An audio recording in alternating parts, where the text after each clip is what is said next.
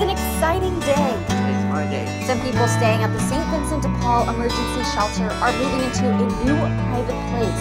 It's called the XWing shelter, a shipping container converted into a living space done in partnership with the city of Phoenix.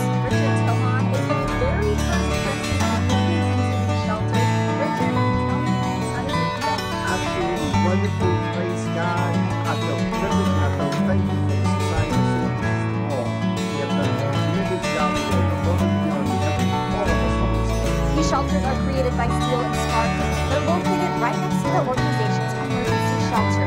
There's a bed, a desk, and air conditioning thanks to solar power. Today is a wonderful day. Today is the beginning of the end of my homelessness. It's at least one solution to help those experiencing homelessness. Those staying here can be here for as long